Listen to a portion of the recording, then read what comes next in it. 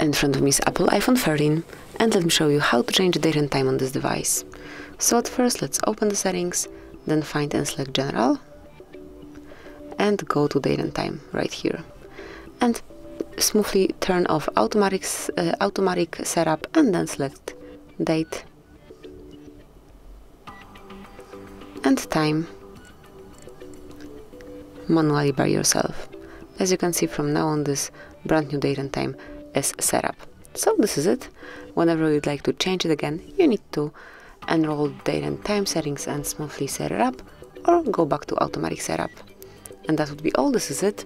Thank you for watching. Please subscribe our channel and leave the thumbs up.